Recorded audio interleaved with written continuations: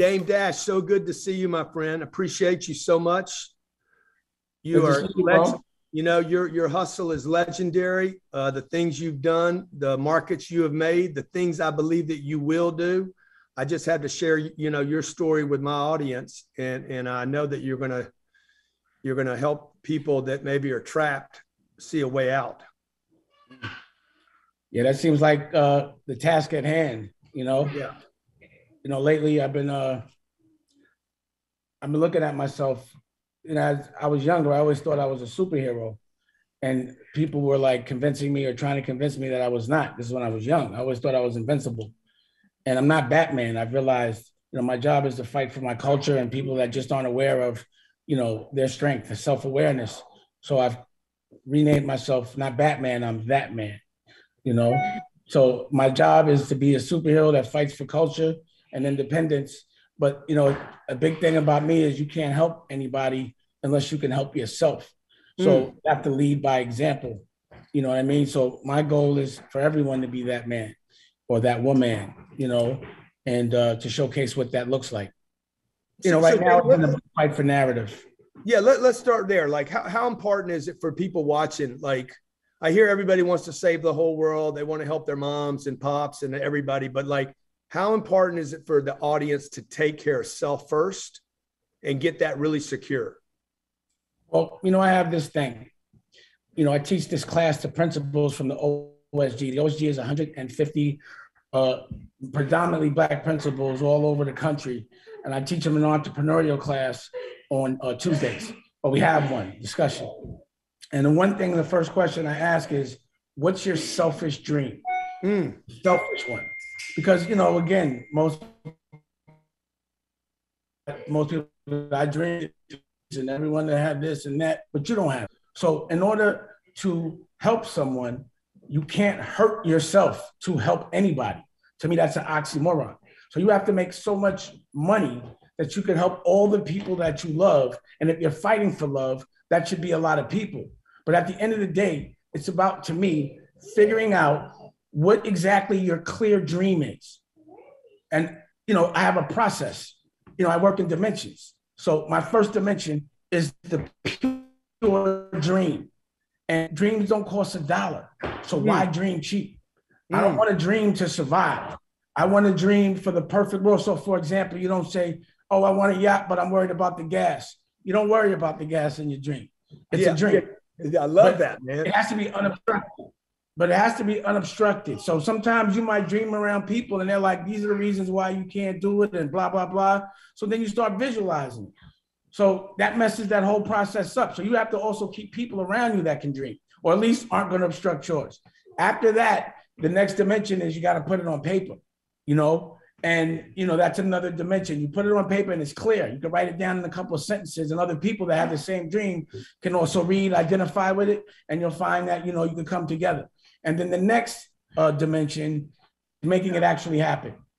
And then the last dimension now is in the metaverse and the multiverse. So, it's always important to be one dimension ahead, regardless of whether industry is ready for it or not. It's just good to be savvy at it. So that's how I do things. And yeah, pardon? How important, Dame, is it? Like, you have been around some people that have just cracked some super ceilings, right? And how important, or their influence on you or your influence on them. I don't know exactly which one influenced the other, or whether it was back and forth, right? How important was it to be around those people that broke through, for you to break through? Well, I have to be around. I have to be inspired to work. So, if someone inspires me and I see that they have the potential to be great, they've inspired me enough to teach them how to be great independently and how to understand how to leverage your own celebrity and understanding how to do things on your own, how effective that, also understanding what residual income is and how to get that. So it's a double, I've always have to be inspired, but usually what I do is I give the game away. So most people that empower people like a Kanye or a Jay-Z or a Lee Daniels or a Rachel Roy, they don't teach them how to do it because you're no longer needed.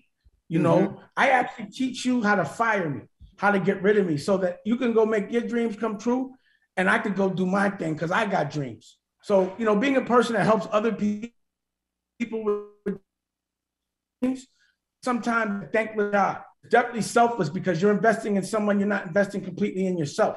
So my thing is, let me make you independent.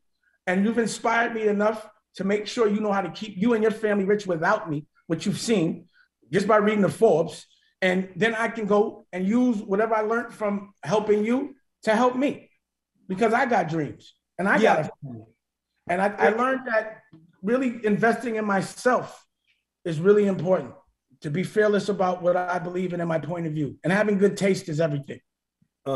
So I've heard you say before, like when they hurt, I hurt. What do you mean by that? Because I think I know what you mean and I relate to that. I'll make it easy. If you have a child, you have children? Yes. When they hurt or they're sick, wouldn't you say, give me that sickness anytime? Because you feel worse than they do, right? When you love something and it hurts, you feel it. So unfortunately, I'm a lover. Pause. I love my culture. I love my family. I love anyone that's helped me survive. So when they hurt, I feel it, no matter where I am. So, I come from another social class where we had to deal with like survival skills, which is what the basis and the DNA of our original music was. It's about survival. And a lot of people that I survived with, they're still there doing the things they were doing before. I am not. But I still got to hear about what they're doing. When they go to jail, I still got to deal with bail. I still got to bid with them. I still got to make sure that they get the proper rehabilitation that they deserve because they're not getting it just from being a friend. So I end up knowing all the problems that are hurting the people I love. So there's jail reform, there's health, there's economic literacy, there's education, there's just, unrecognized trauma. I have to deal with all of those things. And that's why I'm part of something called the commission, because if I just think about something that bugs me, if I internalize, that becomes cancerous. So I don't hold anything in.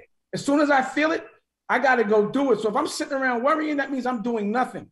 But if, let's say I feel like I'm too heavy or I'm, a little chunky, if I'm not in the gym, then I'm not fixing nothing. I feel better when I'm actually working on it.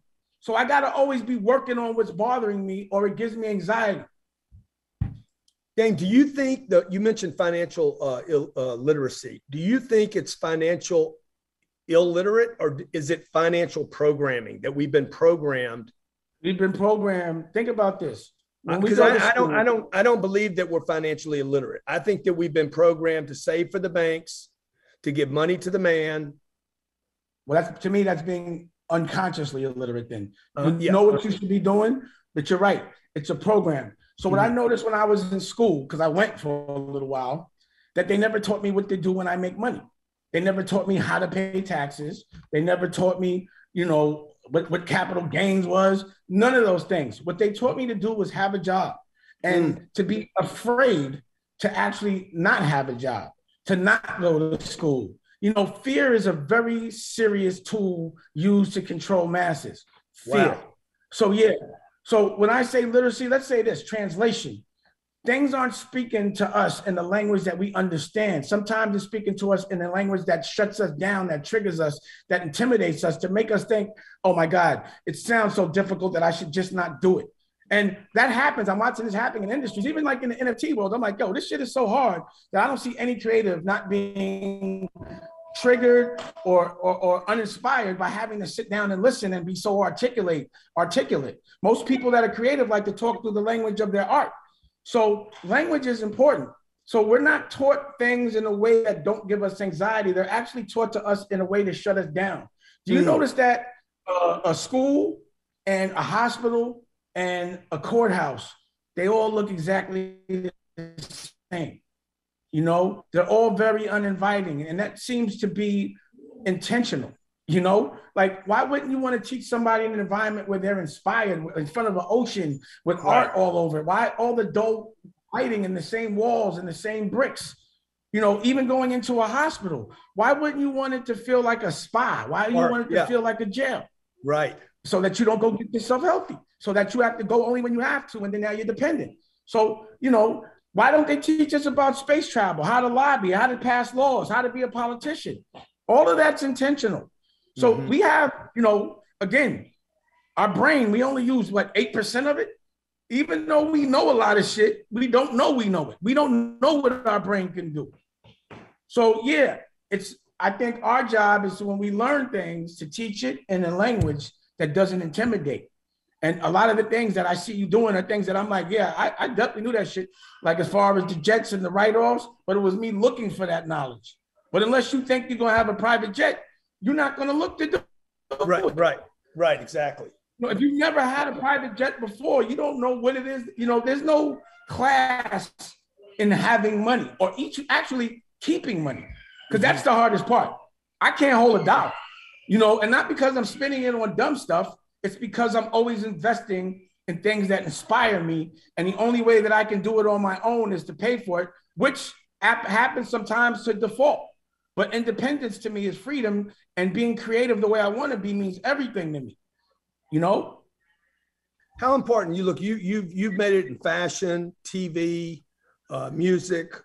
How important is, and you mentioned this, becoming a celebrity, like figuring out the marketing game. Like if you took the hierarchy of things in a business, where does marketing sit in any business, whether it's fashion or plumbing? Marketing is everything.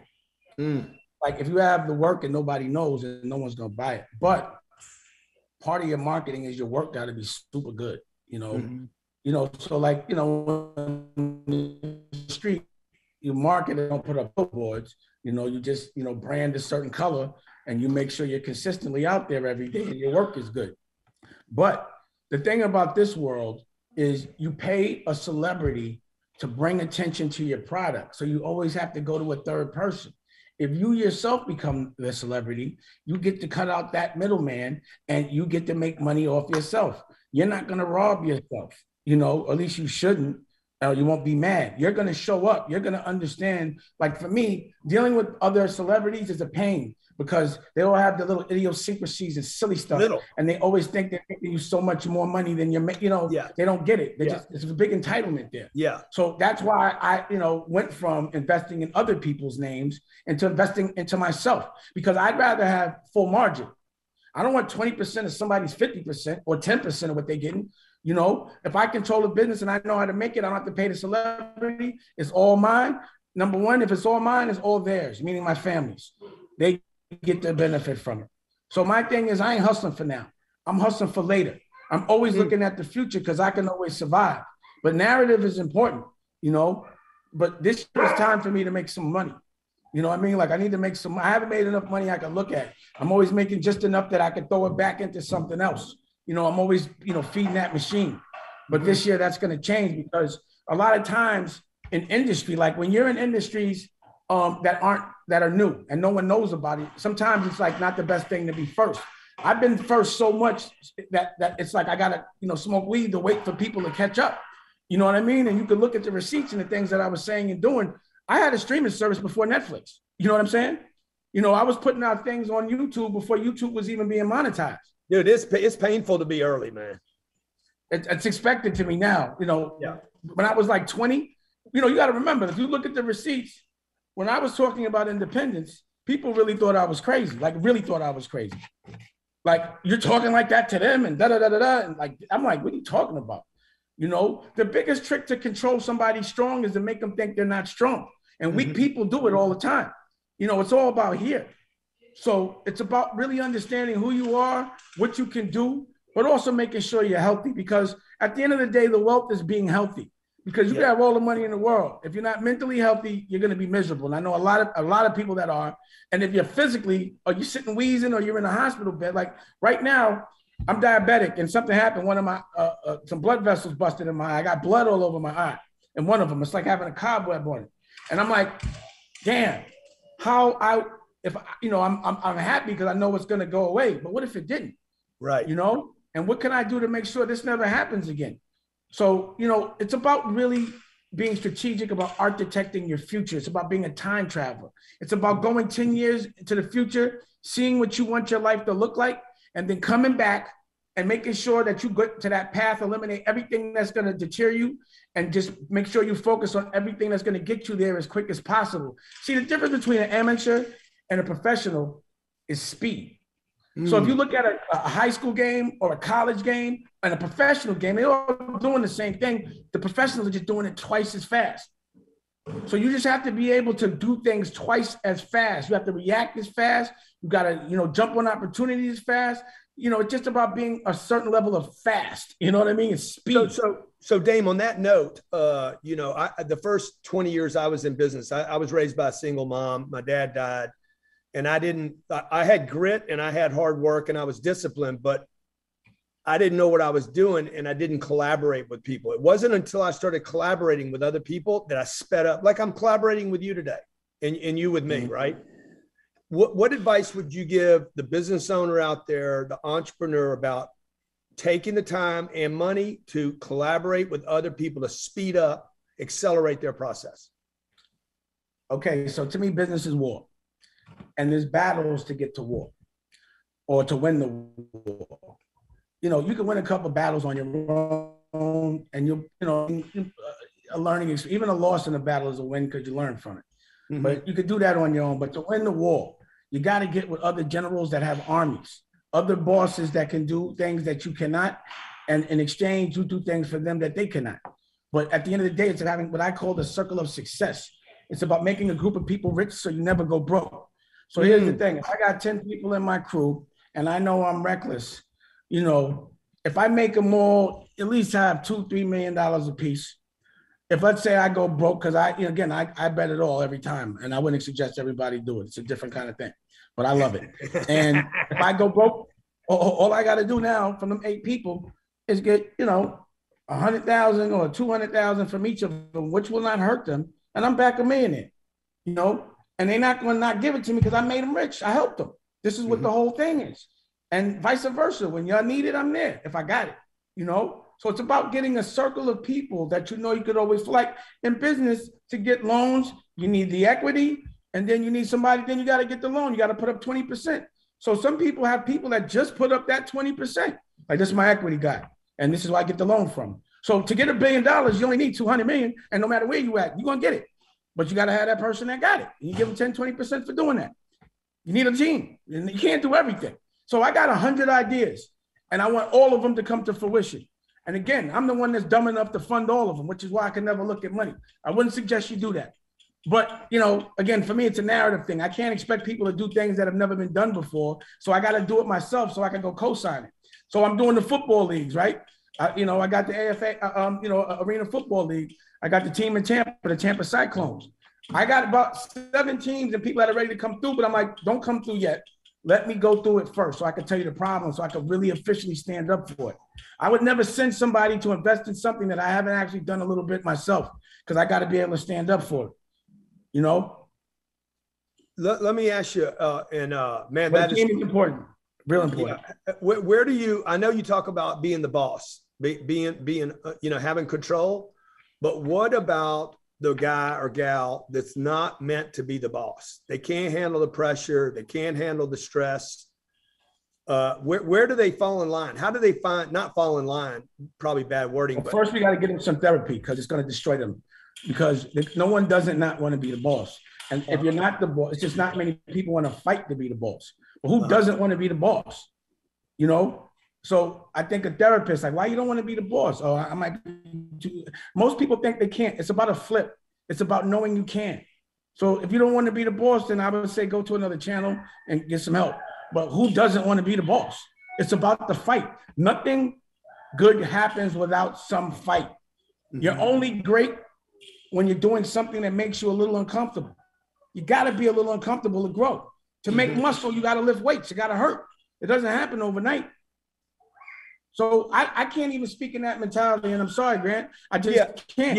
I only talk boss. It's the only language I know. Right. But let's people start talking anything else, I'd be like, wah, wah, wah, wah. What is that? You know what I mean? The language. It's a language you don't understand. So let me ask you. Let's say me and you. Let's say me and you start a business. Okay. Like, if both of us are bosses, then we don't really have one. Would you agree with that? 100%. The partners are, that's different. Now we're partners. Okay. So how does somebody that's listening say, hey man, because I'm subordinate in situations. Me too. Okay. In my house, I am not the boss. I've given it away. Okay. I'm not the boss. That, right? Well, put it like this, 100%. To me, ego sometimes drives people to want to be the boss or be in control. There's what I've noticed is it really scares people to think things through. And if they have somebody around that'll think for them, they'll definitely let that person do it. And I've been that person for a lot of people, and it's traumatizing to always have to think for people. For you or for them? For other people, it's also traumatizing to have to think things through for myself. There's a lot of things I don't want to have to deal with, but I push through the fall. Right. I hate having to think things through to see what it looks like, but you got to do it sometimes. You know? But if you have someone that's better at you, or if you're doing a lot, I'm definitely the one that'll delegate. And when I do delegate, the people that I delegate to, I have to give them complete control because they got to do what they got to do. They got to be able to make decisions. You see, a company that can only move by one boss, and when he makes moves and only by one boss's order, is a bad company. I try to train the people that work with me to be able to make my life as easy as possible. They have to be able to do things when I'm not around. But for me, I have to run the cash register first, just so I know if they're doing their job right or wrong. But once I know it, I can't be on the street marketing. I can't be doing all that shit. I'm 51 years old this week. I mean, man. You know what I mean? I can't do the things I was doing. I hope I look as good as you when I'm 51. Well, how old are you? How old are you? 64. I knew you was going to say that. Yeah. You know, I know that joke. You don't have a mustache, so you can't tell when you don't have a mustache. But you, but I know you make it come out. But again, listen, if that's the future, looking at 60, still feeling, and no one can tell how old you are, then that's because the thing about it is what I'm learning is we don't really grow old. Our soul grows old. Our body can grow old, but you can keep rejuvenated. As long as there's things that inspire you, you never get old. Right. So I've seen people that are 35 that look 50 something. I'm like, what are you doing? How did you age yourself? What happened? Yeah, I was 19. I was dead, man. I'm more alive today than I was then. Let me ask you this. How important is sales to any organization or any dream? I'm talking about selling something. I mean, if you don't sell anything, you don't make no money. So this is the issue I'm having in real time. The last year, I just been 2 years, is COVID. So I've been doing things, but I've been working on movies. But I've been putting up my own bread. So I got like 4 movies, I partnership with another, and they done. And I'm like, yo, I'm not putting up another dollar until I make some money off the things that I've already created. You know what I'm saying? You know, it's still a flips for me. I'm still in that situation. I don't get a fee. I put my money up and I make the money based on how many people buy it. Like my shit really got to be good. So yeah, when you have a job, you get paid whether that company makes money or not. And if you don't, then you have a lawsuit. You can, you know, there's problems there, especially when you have payroll. You can't even be late with payroll. I hate payroll. You know what I'm saying? Yeah. So, you know, you want to put yourself in a position like me. I be telling people, yo, if I don't make money, if I don't sell and people don't buy it, I don't eat. And I got to make enough money that I eat well because of the fact that I'm choosing this life and that my family eats well. They cannot be ever affected by me being so brave. So that's my thing. My kids can't ever feel it. So I have no choice. I have to sell. So what would you say to the artist or the business person that's like, I just want to create the art. I just want to have the idea. I don't want to be the marketer. I don't want to be the sales guy. And I don't want to manage the business. I just want to be the artiste. I just want to be the celebrity. I say it every day, but it's not a realistic thing. So, you know, you have to get a team. But these things you have to do first. No one's going to work harder for you than you work for yourself, period. And I'm not working harder for anybody than they work for themselves, unless I'm trying to rob them, and I'm not trying to rob them. So you have to deal with the things you don't like. Just because you don't want to doesn't mean that you have that luxury until you have that luxury. You can't do that. If you have a dream, you have to do every single thing it takes. When I was putting Jay-Z out, when we first put Jay-Z out, I had to jump on that stage with him because his show was whack. Because he had no hit record. So I had to do every single thing. I had to be the hype man. I had to be the businessman. I had to go collect the money. I had to go make the deals. I had to go find the distribution. You got to be built for this. You know what I would say? Pull your skirt up. That's what I would say. You know, this ain't for what you want. Stop being so spoiled and entitled. You don't have that option. Life is a test. Your test is to do the things you don't like. That's what the test is. No one's going to give you anything, and I'm not your father or your mother. What I'm saying is stop complaining. Pull your skirt up. Does the entitlement thing, you know, because I've heard you say that 2 or 3 times now. Because I'm dealing with artists all the time. Uh-huh. And plus I got kids. Kids are entitled, but they're the only ones I'm dealing with that with. My children. I was in a room on Clubhouse called White Entitlement. There's like 1,800 black people. That I was the only white guy there. And somebody brought me up and they said, why are you in this room? I said, because I'm trying to learn about the white entitlement thing. But I'm hearing you say, and I said, I can't go to my white. Why you don't have white entitlement? Because you got money. White entitlement comes from someone broke, a white broke person that only has their whiteness to still think that they got one over you. That's what that is. It's just a tool. Like, yo, no matter what you got, if I'm white, I'm better. That's what that is, but that's it. Okay. But can entitlement apply to any race or what do you mean? Are you kidding? Entitlement applies to everybody. I deal with it every second. There's always this entitlement. You know, once you get somebody used to something, whether, you know, they deserve it or not, they start thinking that they earn it, that you work for them, that your job is to make them money all day long, make their life easier, you know, just like, you know, entitlement to think the government's supposed to take care of you. I'm like, why do you think the government's supposed to take care of you? Because they oppressed you? Because, you know, but it's a different day. You know, the oppressed, there's an internet out there. There's ways to get money from your house all day long. You got to look for it. If you're lazy, you're just going to lose, period. You know, if you're so depressed because you're scared and you don't have nothing and you ain't doing nothing to fix it, go get therapy. But don't spread that energy around.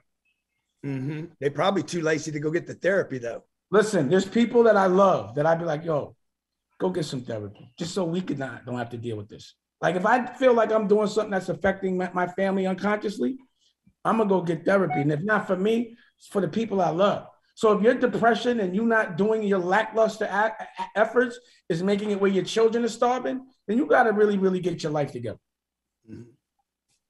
Hey, how do you fix, Dame? What would you say to the young person out there that's like, they grew up in poverty? Can I smoke on your thing? Do whatever you want to do, man. I just don't want to disrespect. Yeah, man. Shit, what is that called? Secondhand? It's not secondhand. Smoke's not gonna get me from here, is it? Also, it's legal as fuck right now. And literacy in the cannabis world is a big deal. I've been doing literally. I came from. I had to quit using it though, man, because I ended up in a treatment center. That was my opening drug. For weed? No. I had everything, but that was the one that's the one it started with. So I lost the right. You know what I'm saying? Yeah, that's messed up. Yeah, but at least you got. But you know, you got other things. I mean, for me, I think cannabis is an industry that's been suppressed because of how good 1,000%. People. Your connection's getting bad, Dave. No longer suppressed. So just get rid on how to make sure you're, you know, on that curve. Space travel, all the new things are the things that I think we need to be literate in. It's about being literate in the new stuff, not the old. The old stuff was meant to control. Dame, go back inside. You still hear me? Yeah, go back inside, man. It got bad. Okay, wait. It might clean up now. Let me see. You good? Yeah, it's good now, but it got bad when you started walking around. I'm sorry. What I was just saying. That's all right. What I was saying is investing in the new stuff is where it's at. The old stuff was meant to control us. Yeah, for me, it just interfered with my, you know, I was spending time on it, right? So I'm like, I don't have this privilege right now. Here's my thing. Unless I didn't smoke or get high till I made my first $1 million. After I had millions, actually the thing was smoking used to make me paranoid because I was in the street. Yeah. And you know, it was a big pimping video. There was no champagne in Barbados. No. We were in Trinidad. In Trinidad, so I started, we were smoking and I didn't get paranoid. And I was like, wow, this is actually cool. And it also made me a little more patient with the people that are catching up. Everyone's like Heinz to me. Everyone has to catch up. You know, but I'm all right with it. It gives me patience. But I ain't trying to say go smoke. I was just saying it's an industry that people need to understand they can make some money off of. Yeah, I hear you. Hey, let me ask you, how important is it owning the real estate? I've heard you talk about being an owner. Real estate is everything, you know, to me. It's the only thing, the bank that you can live in, fix, sell, and make money, and you still enjoy it, you know? So a lot of what our company is doing is the real estate. You know, I love flipping properties because I like to redo them. You know what I mean? And owning bricks is everything, because when you own the bricks, when you're the landlord, you make the law. When you're the landlord, you make the law within your bricks. So the president can't come in your house and disrespect you. He got to go if you say so. That's the law. You're the president in your house. So you can't expect to be the boss unless you own the bricks. So that's the reason why I'm trying to actually do all these things and my initiatives and renaissancing different places is by bringing a team, building all kind of stuff out there. But the narrative is we got to be the landlords, period. Yeah, and then what do people need to learn about that game? Because like I was brought up, it was save your money, buy a house, and then I looked at it and I'm like, okay, the people that are saving money and buying a house, they're actually trapped middle class people. Well, that's a program. That's a program. Yeah. So I've said, hey, don't save the money, invest the money in yourself and in your business, and then buy real estate that pays you rent. What would you say to people that are investing in cash flow real estate and in their business and in their sales first, not the stuff? I think that's the way. I think you have to invest in something that's going to give you residual income. There's so many things that you could be a landlord in: cars, buildings. There's so many things there's so many little hustles out there that just give you residual income. You see, I've been very focused on being creative and narrative for the last 10 years, a decade. When like Steve Jobs just walked around, and this is what I've been doing. I went and opened up art galleries. I was so burnt out from being in a corporate system and not being inspired that I had to run around the world to look for people to inspire me and new things to do and new businesses, just new stuff, and I've done all that. But the solid business, now that I have a solid family, I got a baby, I got a wife, I'm not fighting to see my kids. Now it's time to invest in their future and do what's solid.